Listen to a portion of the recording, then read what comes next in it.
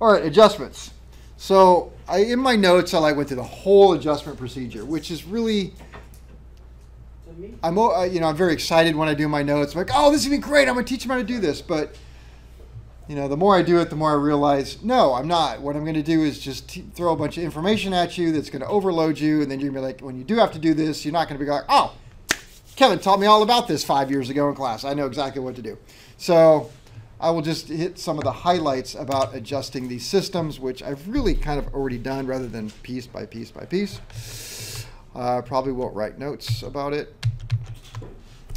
But as I said, where are the instructions for adjusting this system? In the manual. Which manual? M0 manual. M0 manual. Continental used to do things, service bulletins, just like Lycoming, but they went to the M0 manual, and now it's hard to find. You have to buy a subscription to it, which kind of stinks. And now it's very thick, and it's like you can't find anything. It used to be great, just like, oh, that's service bulletin M74-6, and you just go right to it. But now it's like, I don't know. I got to refine it every time. So anyway, you're going to follow the instructions in that.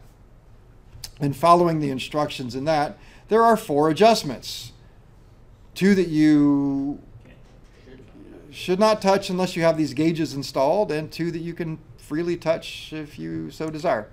So in this particular system, they've put in a T right here, a T. So sometimes on these you will have fittings that are blocked off. Let me see.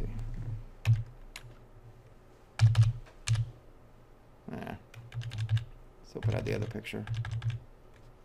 Oh, that one had it. You'll have like one of these fittings maybe blocked off, or I should say teed and blocked off. So they'll actually, let me say it again. They'll put, instead of an L right here, they can put a T fitting. So you can have 2 hoses, right? Mm-hmm. But you'll see one has a cap on it on the airplane. Well, what's that about? Why has it got a cap? That's where you hook the hose for adjusting the fuel system. So I tell you that to tell you that one of the best live lectures I've ever done for IA renewal was this guy with the NTSB, and he's somewhat local around here, and really enjoyed listening to this guy. I mean, he just shows up with slides of accidents and talks about them and what went wrong, and you just learn so much. I mean, I went home and just did all kinds of things different. Like, I remember one that really stuck out is they had a glider that crashed. And I don't even remember why it crashed. The important point was he made is that one person lived and one person died. And so he said, whenever you have a crash that is survivable by one, you want to know what happened to cause the other person to not. And what it was is the way the aircraft sat on the ramp. The back, I'll make it part of it. The shoulder harnesses for the back seat were shaded by something, and the ones in the front sun rotted. So when they crashed, and the forward person went forward, it ripped the shoulder harnesses. And there's another seatbelt one. Somebody put in shoulder harnesses in a Stearman biplane, where it normally had a lap belt. It didn't have shoulder harnesses. So they went around the back and bolted it to the seat. But the way when you crash and go forward, something happened. Yeah, you submarine. Yeah, so I was trying to think how that happened. But it pulls you down, and it broke the guy's back. Yeah, the 4 points aren't super good for that. Yeah, but it was something how he had it in the seat, too, and how it folded the seat over when it did that. That's what it was, because the seats aren't really substantial in the back. They don't have a lot of structural integrity on the back because They're just tin. They're lightweight tin. Just, like this. So imagine if I... Cooper, go kick them. Yeah, so if I attach my seatbelt right here to this large tin thing, and it's up here, when I go forward, it's just going to buckle. It's going to buckle the whole thing. So it's going to put pressure here, buckles it, and so you scrunch down, breaks your back. But getting more to this point is, I want to say, it's a picture of this aircraft, and it's maybe a twin. I don't know. It must have been a single. And I think it had crashed in a cemetery, which was just creepy. But he's there doing the inspection. I mean, it lost power, crashed, everybody died. And as they're walking around the accident site, those red plastic caps they go on hose fit? Mm-hmm. Yeah. He picks one up out of the dirt. right underneath the fuel pump. Oh. So somebody done a fuel injection test run and put a plastic cap back on where the T-fitting is. Oh, instead of an actual Metal one. Oh. Yeah. And of course there were several from hoses that weren't put on all the way. So anyway, so make sure you just have to be so careful. I just can't stress enough when you're dealing with hoses and fuel injection systems that everything has to be put on right. But I say it all the time. I hope you believe me. So anyway, so for this adjustment system, can you do idle speed and idle mixture without pressure gauges? Yeah, Yeah. Absolutely. It's not a big deal at all. So how do you adjust the idle speed? the stop screw. Stop screw right there. If you want it to go faster, just turn it in. Now, something I do need to address. When you guys are doing your orals, and I say, well, how do you adjust idle mixture? Okay, every single one of you seems to say, first I'm going to back out the idle speed.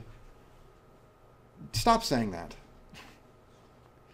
Because what it is I told you, when I am setting up a carburetor, I like to back out the idle speed and use so it doesn't hinder me. But if a customer brings in their airplane and I test run it and I pull out the idle mixture and I don't get a rise, I'm not going to walk out and undo the idle screw, the idle speed screw. Does everybody understand that? Yeah. It was idling absolutely fine, but it didn't have a rise and fall on the mixture. So which screw do I have to adjust? Mixture screw. So to go out and start messing with the idle speed screw is ridiculous. Don't do that. It's idling fine. Now you just made more work for yourself. And it made it sound like you didn't know what you're doing. So if somebody in my shop did that, I'm like, why are you making more work? Yeah. Oh, I don't know. That's what you said. So don't do that.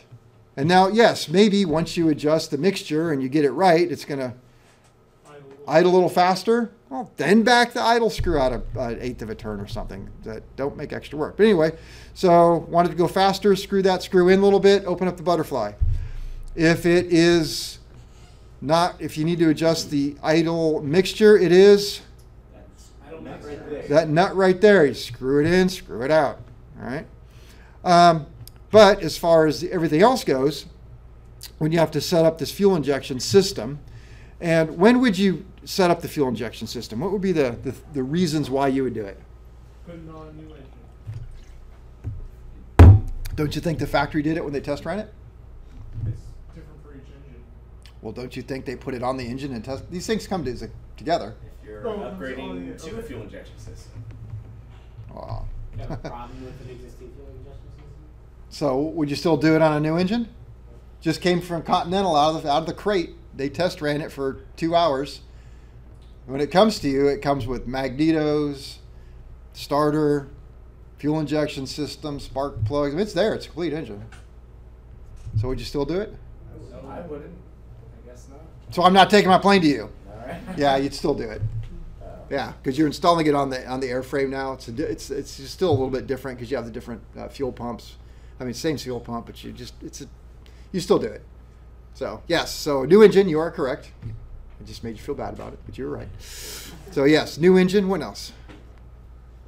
Replace the problem with your old. Now I'm scared. What's that? Replacing it Replacing. to the fuel injection system? Yeah. Okay. So yes, if you bought a whole new fuel injection system, I would venture to say yes. That's a good one. Good. Yes. Or if you change any, can you change any individual? There you go. Change a major component. What if I changed fuel nozzle? Maybe not. Probably not. That's up to you. What if I changed fuel pump? Yes. That'd be like the number one thing. How about a flow device, manifold valve? Yes. It won't hurt. Yeah, it wouldn't hurt. That's It's okay. expensive, but maybe that would be okay. I don't know. Wouldn't hurt. So That's what you tested? it takes about 4 hours, 4 to 6 hours. If you've never done it before, it can take 8. I spent like 2 solid days on a twin one time. It was like a damn near brand new twin, but the guy was really, really fussy, and he liked to hold the handles like it because it's a twin, and wherever he put them, he wanted every dial on the instrument panel to match perfectly. So, and it was just not rigged that way, and so Yeah. Sure, he paid a lot for that. He paid a lot for it, but it is a brand new twin too. So, yeah, but I eventually did it. I mean, I had to adjust the fuel systems to get them perfect. Then I had to adjust all the handles to get them perfect, and it took me a long time. But yeah, if you're gonna go out there, you got to decal it. You're gonna put these in there. It's gonna take you. It takes two people because it's hard to get. You know, the way I did it, we set up the gauges. One person's outside. We can see the gauges. One person's running it, so you don't have to get in and out, in and out. I feel that. Huh? I feel that with that guy wanting everything to be perfect. I know. It's I like love that. yeah, I do too. Oh, I had no problem with it. He paid the shop good money. I enjoyed it, and you know, it wasn't a problem with me. I did have a problem with it. It was right in the middle of summer. It's one of those when we had 110-degree days for days and days on end, and they insisted that we do it like right now. So I mean, I was out there just. I'm still dark from it. And we're just baking this frickin' engine. I'm like, this is not good for this engine. Right? So you're going to start it up. You're going to idle it. You're going to warm it up. What does warmed up mean? Oil pressure, oil temp. Yeah, it's really all you have because cylinder head temp is not like a car. It'll go up and down with power. So if you idle it long enough, if you fly an airplane and you land and you're idling it, it's going to start working its way down. So, but oil temp is your best indicator. So get your oil temp. Like I said, I don't take off on my airplane until I see 100 degrees. If you're running like a Rotax, Rotax is kind of cool. All the ones that I've ever run, they have a digital readout. Like I've showed you, like I have the JPI, but they have like Avidyne or something like that. The colors change. So it actually has, I forget what color it is, but it's really obvious when you're looking. It's not red, but when you're looking at your oil temp and like tachometer, I think it goes yellow at a very low range. Anything above that's yellow. So you know not to go into that range until the oil gets to, I think it's like 120 degrees maybe. And then once you reach a certain temperature, all the colors change and allow green arcs to go all the way up to, so you just wait until the green changes. So it takes out all the guesswork out of it. Anyway, so we're going to warm it up, and then you're going to have you already have your two gauges installed, which means you got to tee into it, run hoses, you got to tape the hoses up. You don't want to run an engine without a cowling. Why not? Because the cowling provides cooling. Yep. Without the cowling, it gets no cooling. The air just goes over the top of the cylinders, doesn't go down between, so you're baking cylinders. That's not good. So, all right. So, best case scenario, you tape this all up and you get it and you run the hoses out of maybe an oil door or something like that. And you're going to idle it, and then you're going to put it at the exact RPM that table shows you, and you're going to adjust your metered fuel pressure. Like I said, this is easier to do this way than it is with that porta test, because the porta test, you got to get flow and pressure. It's a very tiny little parameter where the two will actually meet. Because if you adjust the pressure up just a little bit too much and the pressure's still within range, guess what your flow does? It goes out of range. Yeah. So if you have just a pressure gauge, you have like a lot of room. But if you have to do pressure and flow, there's like one position where the two will actually be both in the green. I say in the green, they're not color coded, but you know what I mean. What's the point of having to, like, why even have the thought? Like, so that it's perfect. yeah, you say it's like with this, you're just, oh, well, we just don't. It's I always hard to use. do- It's too hard to do this. I have so we just take it honestly out. never done it this way. I always use the porta test. In fact, I was down at the shop the other day and they were having problems with one of them. I said, well, you did run and they were having problems with fuel injection. I said, well, did you set it up for the manual? Well, yeah. I said, use the porta test? No. Well, why not? Well, it's not calibrated and the hoses are cracked. So fix it. So they just did it this way, and then it wasn't, it just didn't, not quite right. So anyway, porta test is better, but you do what you do. So anyway, so you set up the low pressure. Which screw am I going to do for the low pressure? There you go. Right? So I'm going to get that one. Then you're going to run it up to the high power setting. They'll tell you where, which is, I think, usually right about red line. So I run it up to red line. Then you got to adjust the other one. So you're going to adjust the high end until you get what you want. Then you back it down to idle, and you see if you screwed that up. And if you screwed that up, you change that. Then what do? Go back to the Go back to the other one and fix that one. You go back and forth, back and forth, back and forth. Keep doing it over and over. Adjust a little bit until it's absolutely perfect. Then once you get those two things done, what's next? Build a customer. Idle speed, idle mixture. So you got to check your idle speed and idle mixture. How do you know if the idle mixture is right? Your RPM rise on idle cutoff. Same old thing. Same old, same old. So yeah, that's what you do. So that's the adjustments. Let me see. Oh yeah, I forgot. So let me see. I just looked over notes. Then what comes next? Well, a lot of times when you're doing this, you also have to adjust the prop governor and the adjust your prop governor. So I said watch temps. Turbocharged systems. Of course, I didn't mention this on this one, but these are not turbocharged nozzles because they don't have what? They don't have the little strap thing. Yep. The thing. All right. Tubey thing. I have like half a page of something that was fun for me to write, but it said how much fuel and air are needed for an IO 540? Or not? That's a 6-cylinder running at 2,500 RPM. Air weighs this much, but volume not weight. Let me say 30 pounds per minute. Seems like the ratio 1,800 pounds. Five fuels. Maybe after that, maybe 25 years. I don't know.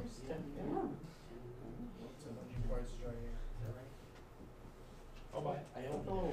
1,020 pounds of air per hour. Well, we knew that. Yeah. Yes. I thought I wrote it somewhere where it's Yeah, I guess. 15,000 cubic feet of air. Yeah. Got that in my pocket. All right. Any questions on any of this stuff? Yeah, like. That low pressure relief, high pressure. Follow metering valves. What happened here? Hydrolock. From what? From too much gas. Over priming. Yeah, their sniffler tubes weren't working right. That's true. That is true. Did you sniff your sniffles? Didn't sniff the sniffles.